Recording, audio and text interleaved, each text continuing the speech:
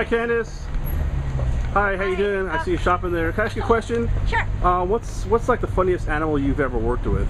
The what? The funniest animal you've ever worked with? Okay, I think the funniest animal I've ever worked with was a skunk, and his name was Jovan. And I worked with Madagascar hissing roaches and a huge Siberian tiger, no joke. Cool. Do you have anything else you want to tell us that you've been doing, or it's? Oh yeah, definitely. Thank you for asking. I just finished a movie called Coffin, and that's going to be released next year.